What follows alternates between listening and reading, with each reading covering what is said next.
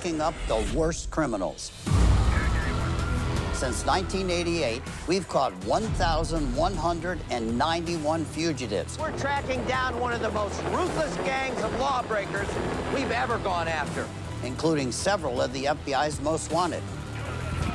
And we've reunited dozens of missing children with their families. But the job continues, and this time, my son Callahan joins the fight. With your help, we're gonna put more low-life criminals behind bars, including these that you'll see tonight. Up first, a nursing student vanishes in the night before her body turns up in the North Carolina woods, and the man suspected of killing her is on the run.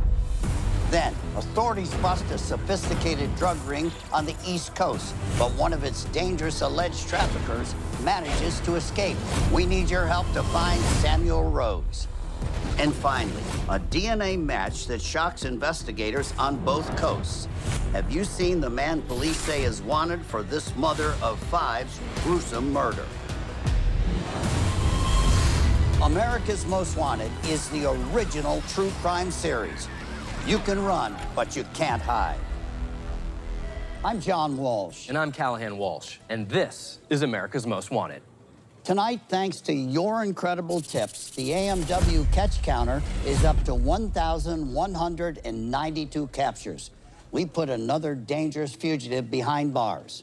Now, 2 weeks ago, we asked for your help finding Davy Albaran. He went on the run after being charged with child abuse, molestation, and sexual battery of his own family members who were minors. When his two adult daughters found out what he had done, they made it their mission to find him and get his victims justice. So this is my father. He's Osceola's most wanted for his crimes against kids. When his last victim came out, who happened to be my daughter, everything came out. So I found out last year that my father hurt my niece. I got upset and I posted this on Facebook. Like, in a matter of hours, this was viral. I just want to give a big thank you to everyone who's been helping us and supporting us. That means a lot to my family and I. Anna and John Ady's story was so inspiring. I knew America's Most Wanted could help catch their father. What would you want to say to him? How dare you? How dare you? I trusted you with what was most precious to me. You know, I just turn yourself in. That's all I can say. Turn yourself in. We're not going to stop. He's on my personal top 10, and I never quit. We never quit. Thank you so much. After our show aired, tips started coming in, placing Albaran in the Tampa, Florida area, specifically in the town of Lakeland. Just before midnight on February 18th, authorities surrounded a house belonging to one of Albaran's relatives. Two Polk County Sheriff's deputies and their canine partner caught Albaran in the backyard.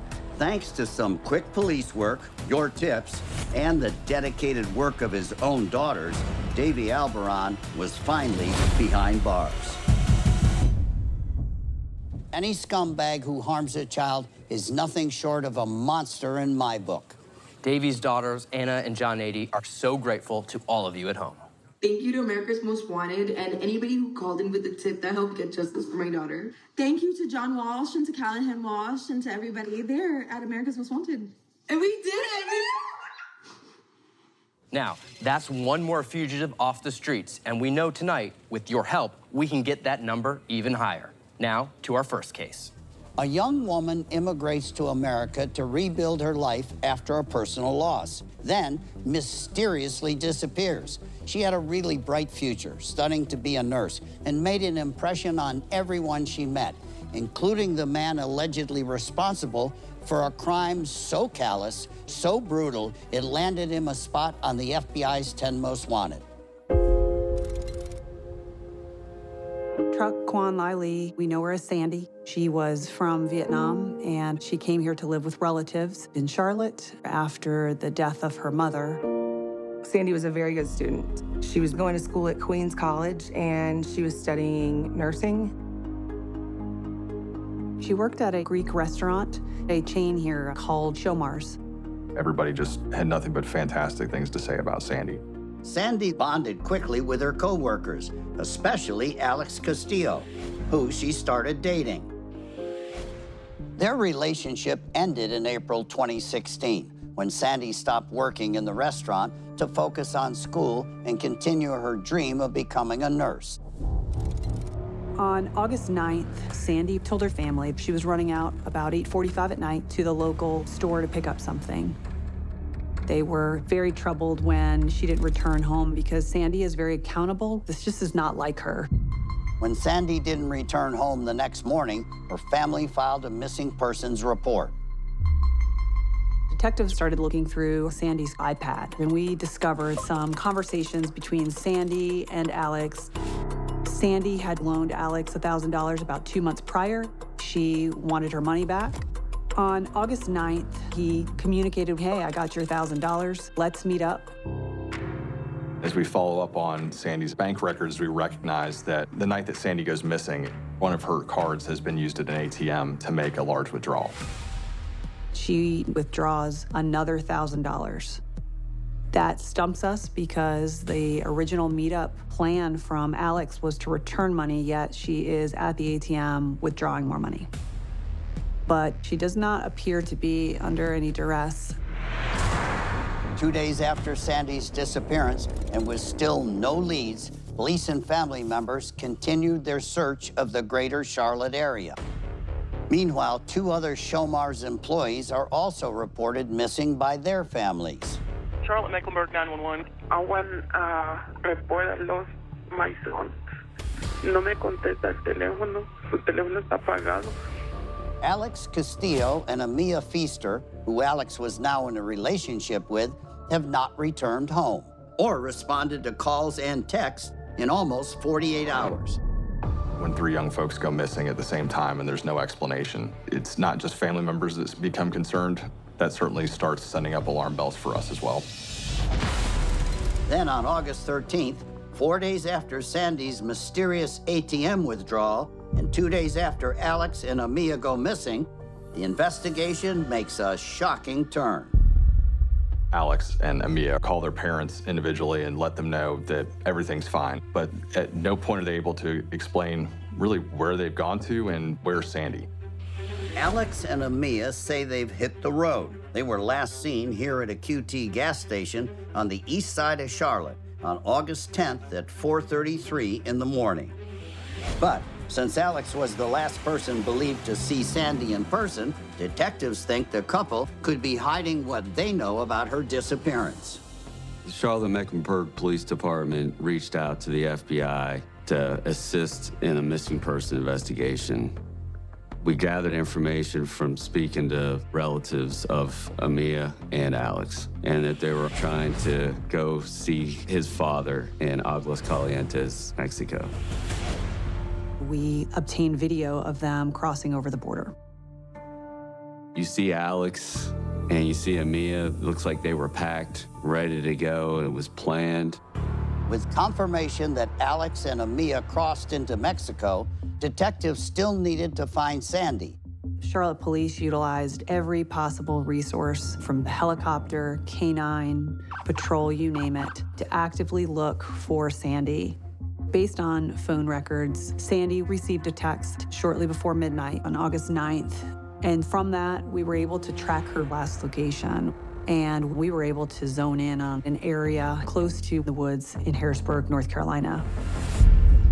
On August 17th, a day after Alex and Amia escaped to Mexico, and 8 days after Sandy made her fateful ATM withdrawal, investigators make a shocking discovery deep in the Carolina woods. Sandy's body was discovered. Sandy had been shot in the back of the head. This was now a homicide investigation. Those are the words that no parent, no family member ever wants to hear, because when someone you love goes missing, you hold on to the hope that they're out there alive. And that's why we talk about this so much at the National Center.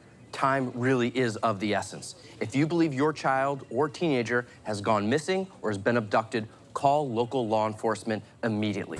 Now, when we come back, a planned escape and surprise betrayal that gave investigators a lead they weren't expecting. Plus, the FBI is offering a $25,000 reward for information that will lead to the arrest of this man. an alleged key figure in a large-scale international drug ring. And later on, two thieves in Tampa target multiple valet stands, stealing the keys and driving off with hundreds of thousands of dollars worth of luxury cars. Help us find these creeps before they do it again. And remember, you can make a difference.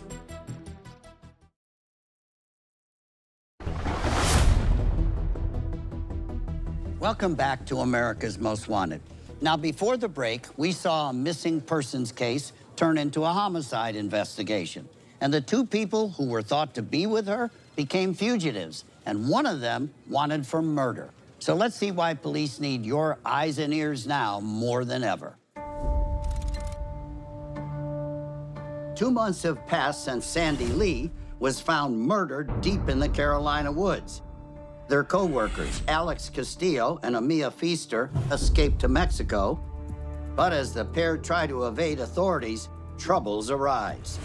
Amia Feaster was living with Alex's family in Mexico. She did not speak the language, and it was a lot different than she was accustomed to. In the beginning of October, it's believed that Alex left her. Here she is with a family that she doesn't know, no money, and I think she missed home. Amia Feaster turned herself in. And from there, we coordinated the apprehension to get her back to the States. She does admit that she did drop Alex off to meet Sandy. A robbery was planned. They were already packed. They were already ready to go to Mexico. There is text exchange between Alex and Amia. Alex was telling her to hold on, that he was doing something with the evidence. She 100% knew that Sandy was dead. So Amia Feaster was charged with accessory after the fact of a felony, which is the murder of Sandy. We are still looking for Alex. To the best of our knowledge, we believe that Alex is still in Mexico. We know that he's got a strong support system there. Sandy was just a phenomenal person. This case was senseless, it was brutal, it was calculating. And this one here is one that will always stay with me. I don't think Sandy's family will ever lose hope in Alex being apprehended and brought to justice. We're joined now by Joe Petito, who, like me, knows the pain of losing a child all too well. Joe, thanks so much for being here. No problem, John. Good to Appreciate see you. it. Thanks for being here, buddy. Now, social media had a big part to find Gabby. And in our case tonight, it's surveillance. You know, Joe, that surveillance video is what helped track Castillo to Mexico. And pinging Sandy's phone helped find her body. These are new techniques that are so helpful. Technology has really changed the game, hasn't it? It does make a difference. Social media was a huge impact on helping us find Gabby, you know, and it's a huge tool that people can leverage to find their missing loved ones. And the more you can try to get that exposure out there, the better your chances would be. Now, you founded the Gabby Petito Foundation in 2021 after your daughter went missing. And I know you work with local groups as well, searching for missing children. What can communities do in cases like that to help? The more exposure you get, the more people that get, you know, that have eyes on these missing flyers, the more that gets shared. The more that gets shared, the more maybe local or even national news will pick up those stories. And that's what you really want. And that's why stories and stuff that you guys do is important, because it gets, you know, their faces out there. Like the one that we're talking about here, getting his name out there and a picture out there on a national, you know, broadcast is hopefully going to have that huge impact to find him and bring him to justice, because Sandy's family deserves that. Absolutely, that's what we're all about. Investigators told us that Sandy's family found some comfort in the fact that her body was able to be recovered. What would you tell her family? How do they keep going? You and I talked about this. How do you take a tragic loss and deal with it? No, that's it. You actually gave me some of the best advice, you know, during that time. And you can go down that dark path, or you can go to kind of what you do, the pain into purpose type of deal, you know, and really try to focus on healing that way. And that's something that I do. That would be my recommendation. I don't know what's going to work for them, and to be honest with you, I'm still trying to figure out myself. God bless you for what you're doing. Your daughter's up there going, go, Dad, go, Dad. I hope so. You know, I'm hoping at the end of the day, after all the work that we do collectively together and all the help that everyone got and all the support, It's got to continue for others. Well, keep up the good work. You're making a difference. We're proud of you. Thank you, John. Thanks for being here. John, thank you very much. Have you seen Alex Castillo? Alex Castillo is wanted for unlawful flight to avoid prosecution for murder. He's got black hair and brown eyes. He's 5'6", and at the time he was last seen, weighed about 185 pounds. He'd be 25 years old now, and we have an AMW age progression of what he may look like today, both with and without facial hair. Authorities have a strong reason to believe that Castillo is hiding out in Mexico, but he may be in Aguascalientes, where he has family, or the Mexican states of Guanajuato or Veracruz. It's also possible he's made his way back to the States. He has ties to Phoenix, Arizona, and his last known residence was in Charlotte, North Carolina. He's one of the FBI's 10 most wanted fugitives, and they're offering a reward of up to $250,000 for information that leads to his arrest. Doesn't matter if you live in the U.S. or are friends in Mexico. If you have any information, remember, you can always remain anonymous. Call us or go to our site, 866-AMW-TIPS or amwtips.com. Coming up next, a small town in West Virginia becomes an unlikely epicenter for narcotics trafficking. And in the middle of all of it, one man who police need your help to find. Have you seen Samuel Rose? And later on, a woman is murdered on the East Coast, and the DNA from the scene links the suspect to an assault 5 months earlier on the opposite side of the country. And the dangerous suspect is still out there. But first up throughout the show tonight, we'll be featuring local crimes that we need your help to solve, maybe right where you live. Police need your help tracking down a pair of suspects who have recently stolen luxury vehicles from more than one valet in the Tampa, Florida area, in possibly up to 5 related incidents. Watch this surveillance video of the pair from last summer, Tweedledee and Tweedledum, casing the unattended valet stand before brazenly grabbing the keys in plain view of everyone around them. Take a good look. Without anybody suspecting, one locates the car in the lot and waits for his buddy to drive right out of there. Here they are again a month later, helping themselves to keys from the valet stand before hopping in another car that doesn't belong to them and driving away. Police say these two may be allegedly responsible for 5 different incidents of vehicle theft, including a Land Rover Discovery, a Mercedes C63, and a Lamborghini. If you've seen either one of these lowlifes, call us or send us your tips right now. 866-AMW-TIPS or amwtips.com.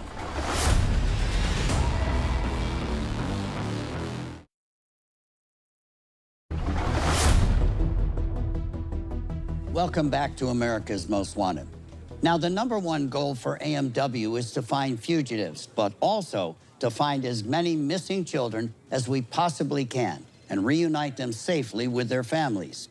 So this week, we need your help to find 13-year-old Noelle Sophie Zizi. Noelle's from Kennesaw, Georgia, but maybe in Dallas, Texas. She has brown eyes and black hair, and when she was last seen, she was 4'1" and weighed between 90 and 100 pounds. Noelle went missing in October 2021.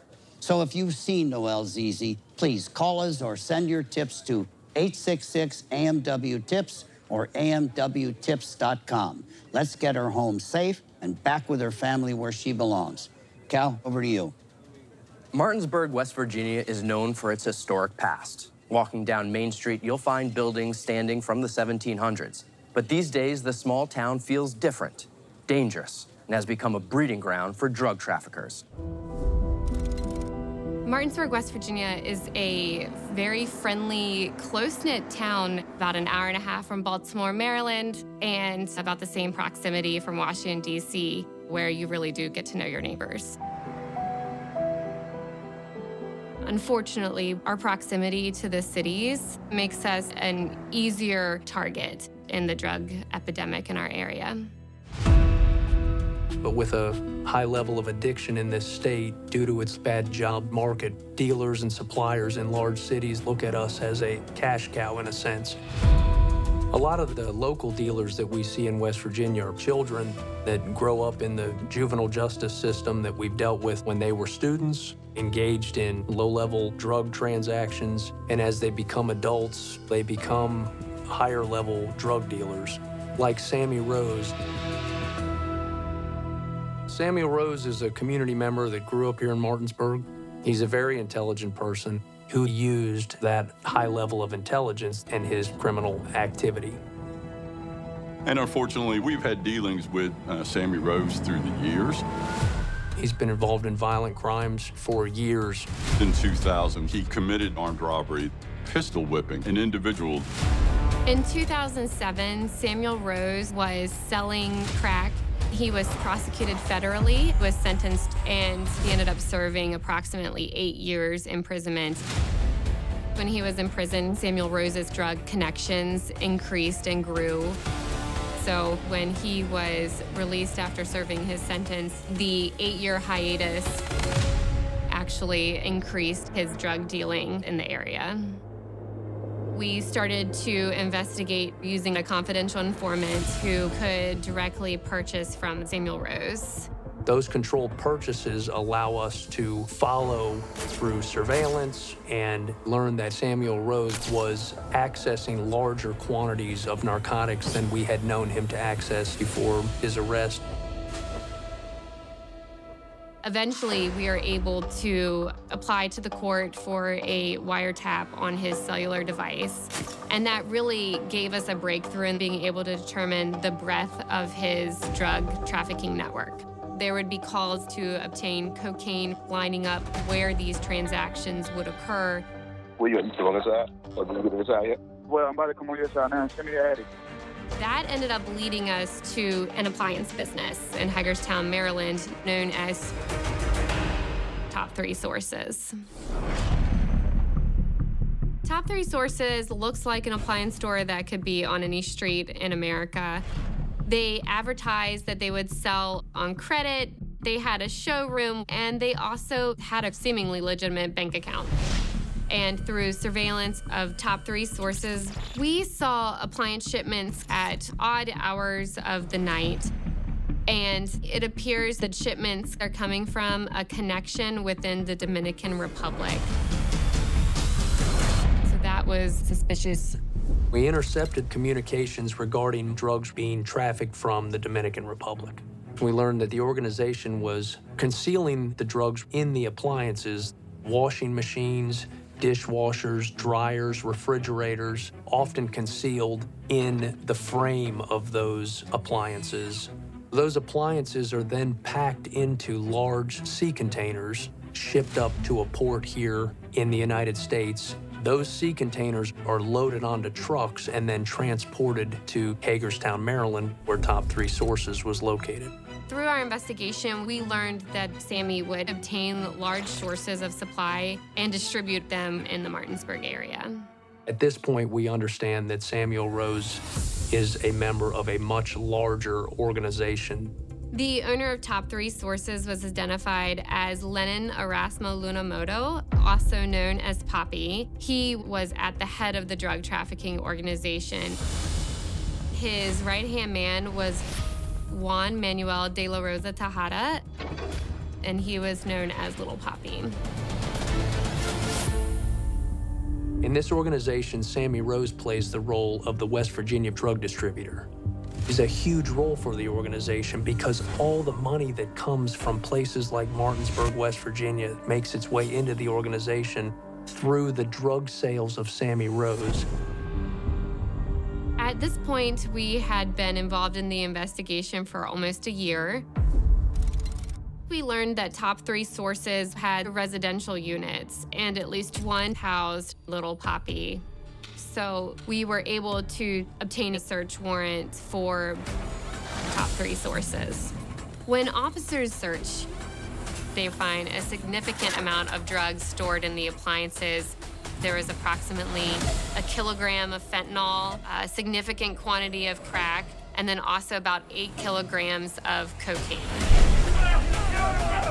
Arresting Little Poppy was a huge accomplishment. Taking that individual out of the equation was going to have a huge impact for this organization's activities here in West Virginia. The next step is to remove Samuel Rose.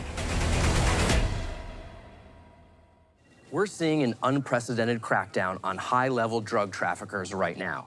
Last year, in what they called Operation Blue Lotus, Homeland Security seized 900 pounds of fentanyl and 600 pounds of methamphetamines at the southwest border. And keeping that off the streets, well, that's tremendous, because it's not just this poison, it's what comes with it. Violent crime, illegal gun trafficking, and death. It's a whole package. Which is exactly why we need your help finding Samuel Rose. Now, don't go anywhere, because when we come back, officers have put their lives on the line to bring down Rose's operation in a risky raid. We'll see what happens next. Then, he acted alone, changing his identity, keeping a stunning secret for his entire life. A case we even featured right here on AMW way back in 2010. Bank robber turned fugitive Ted Conrad. You won't want to miss this.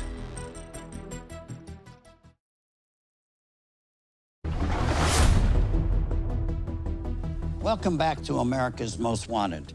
Now, before the break, authorities had tracked a West Virginia drug ring all the way to the Dominican Republic, a sophisticated operation using appliances to hide and transport the supply. And they were preparing a risky raid, looking to bust Samuel Rose and the men he was working with. Let's see how it all went down.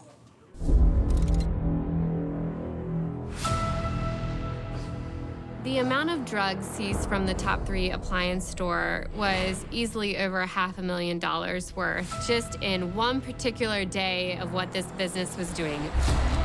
Ultimately, we were able to indict 34 individuals in this investigation, to include Sammy Rose.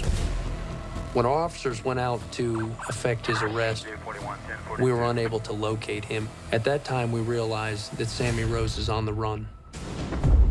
2 years after the indictment, in September of 2023, the owner of Top 3 Sources, Lennon Erasmo Lunamoto, also known as Poppy, was finally found and arrested in the Dominican Republic, and he was sent to the United States to face charges. Sammy Rose is the last major player from this organization that we've yet to apprehend. We know he has family and friends in the area, so we do not believe that he would stray far from some type of support network.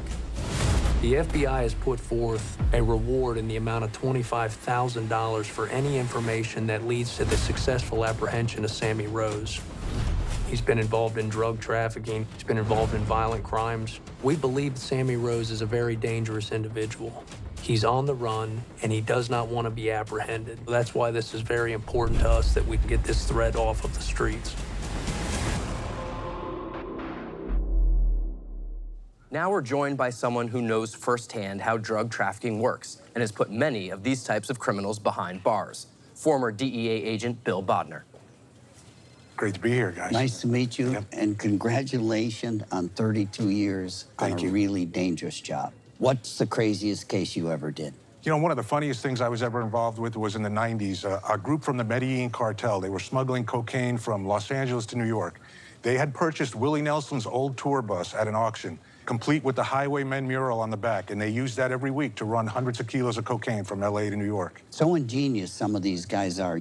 The ingenuity in smuggling is almost without limits. They will do anything that works. Using appliances, using any kind of heavy equipment, industrial equipment, something that's not really going to be searched because it looks so innocent, and it's able to be packed in a container and shipped by freight. In this case, the drug ring was out of the Dominican Republic. They were highly sophisticated. What kind of manpower does it take to run an operation like that? It takes a lot of manpower. Like, this is obviously a large, complex organization, and we saw the indictment of 30-plus individuals. That's a lot of work to put that type of case together. How crucial is Rose's alleged part in this drug ring? It's extremely crucial, John. He is the man. He's the one that can convert the drugs to cash. Don't forget, these are greed-based businesses. The real reason they're doing this is because they're greedy. They want to make money. He's the one that has the customers, and he can turn that product into cash. He's a valuable person in this conspiracy.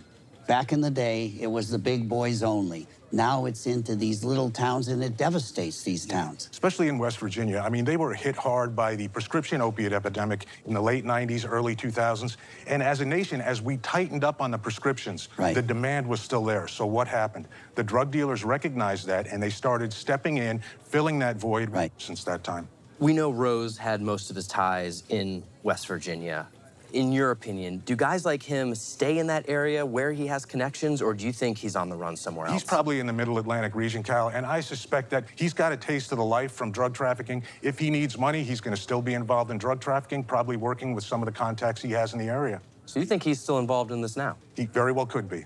Well, thank you for your hard work. And thank you for what you do. You got me interested in law enforcement in the late 80s, and that's why I had the career I had. Fantastic. Thanks for your hard work all these years. Thank you. Thank you. Samuel Rose is 43 years old with black hair and brown eyes. He's 5'8", and when he was last seen, weighed about 165 to 190 pounds. He has a scar on his stomach and a barbed wire tattoo on his left arm. Rose is facing multiple felony drug charges, including aiding and abetting the distribution of heroin and fentanyl. He has close ties to Martinsburg, West Virginia, and the surrounding areas of Washington, D.C., Baltimore, Maryland, and Prince George's County, Maryland. If you see Rose or have any idea where he might be, do not approach him. He's considered armed and dangerous and has a history of violence. Call us or send us your tips now at 866-AMW-TIPS or amwtips.com. Next, a murder in Maryland is linked to an assault 4 months earlier way across the country in Los Angeles. Can you help us identify this dirtbag? Plus, a dying confession unlike any other. This fugitive reveals his real identity to his family. All this when we come back.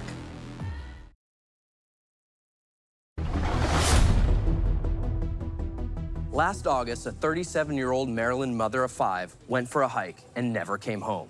She was reported missing, and the next day was found brutally murdered in a wooded area just off the hiking trail. When authorities collected and ran the DNA evidence that was found on her body, it was linked to an assault case that happened all the way across the country in Los Angeles just a few months prior. Can you help us find the man responsible for both? Rachel, I know that when people looked at her, they saw how pretty she was, but what made her special was the part of her that shined through. Her personality. She was very kind and loving, very outgoing, always laughing. Rachel Morin was a single mother of 5 kids who ran her own business, a cleaning company. And on August 5th, 2023, she headed out on the Ma and Pa Trail around 6:30 in the evening. When she didn't come home, her family knew right away that something wasn't right. The next day, her car was found, still parked at the trailhead. And soon after, so was her body. We're never going to be able to have Rachel back. Our children are never going to have a mother to watch them grow up. It's broken our family apart. Since Saturday, August 5th, 12 days ago, the Harford County Sheriff's Office has been working around the clock to get justice for Rachel Morin and hopefully bring peace to her family. Authorities didn't have much to go on, but they collected DNA samples from Rachel's body. This DNA was put into the National DNA Database used by law enforcement, and what they discovered next would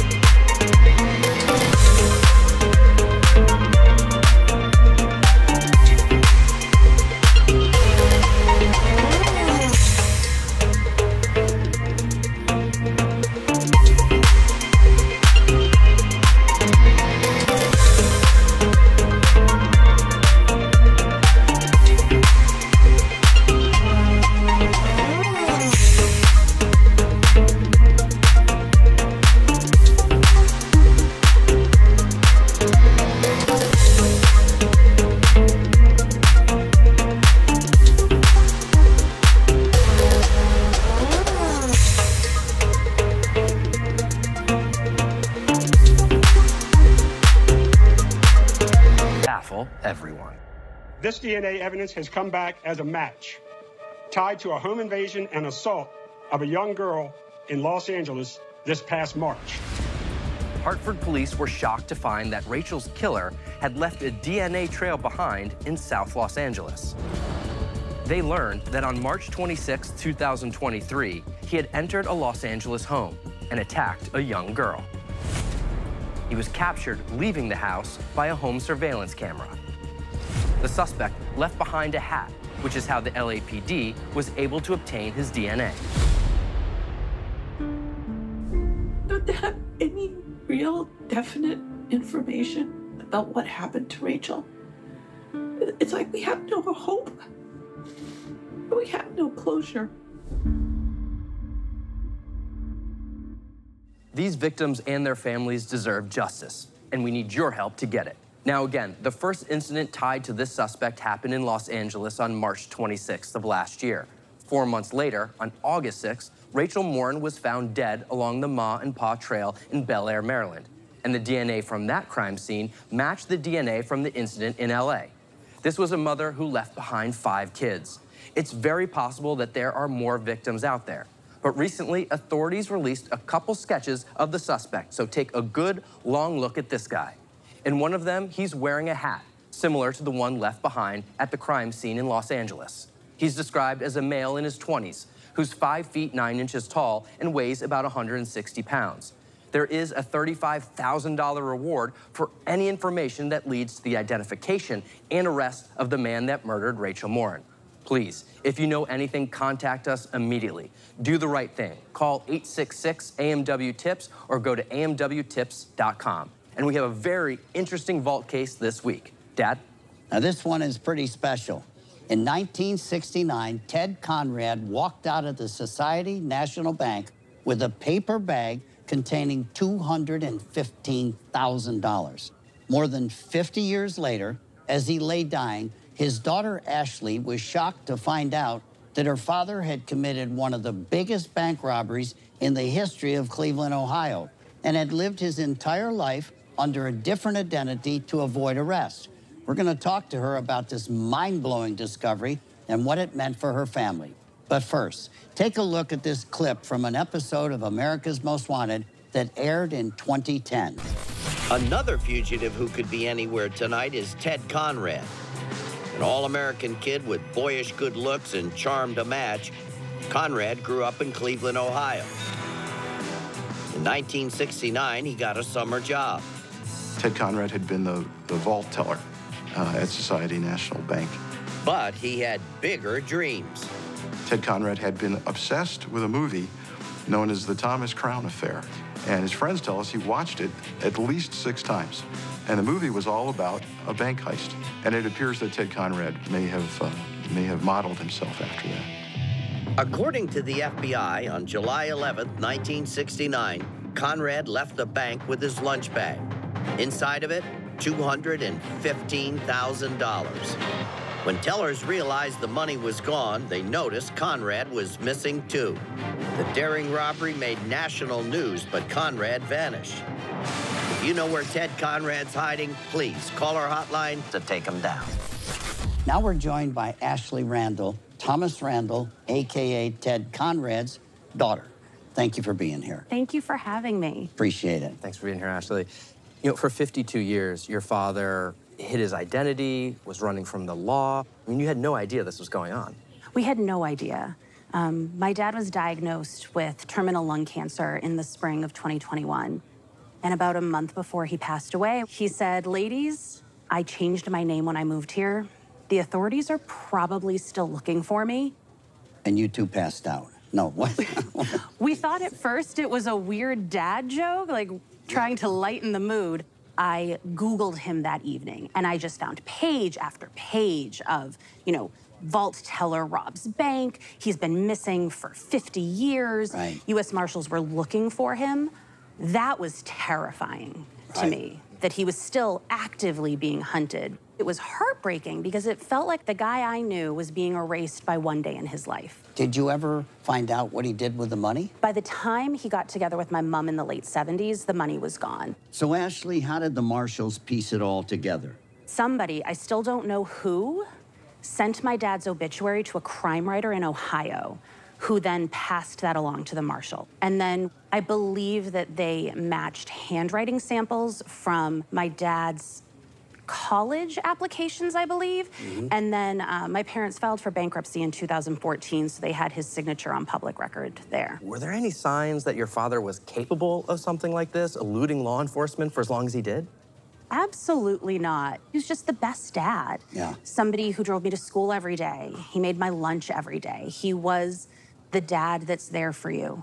But him being fluent in French and keeping that a secret is somehow more shocking than him being a fugitive. He spoke fluent French and you guys didn't know the whole lifetime? He helped me with my French homework the way any parent who doesn't speak French Never started spouting out in French. No. The one thing I have from him was when I was learning to count, he would say the way to remember 16 is because when you're 16, you says everything. That's his French knowledge he imparted on me. He's got to be the most disciplined fugitive I've ever heard of. Well, thank you for having the guts to come here, clear up all this mystery. We profiled your dad on America's Most Wanted, so it closes that chapter, and I'm glad he didn't go on to a life of crime or hurt anybody else. As am I. Thanks for being here. Thank you so much for having me. When we return, a recap of all the dangerous fugitives from tonight's show. Stay with us. We'll be right back.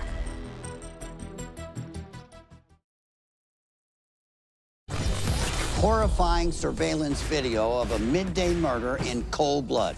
It happened last September on the 7300 block of 19th Street in Philadelphia. Police have now ID'd the shooter, 39-year-old Rodney Zellers, and need your help to find him as soon as possible. Watch as the suspect gets out of a 2012 blue Ford Edge, makes his way across the street to the 26-year-old victim, gun in hand.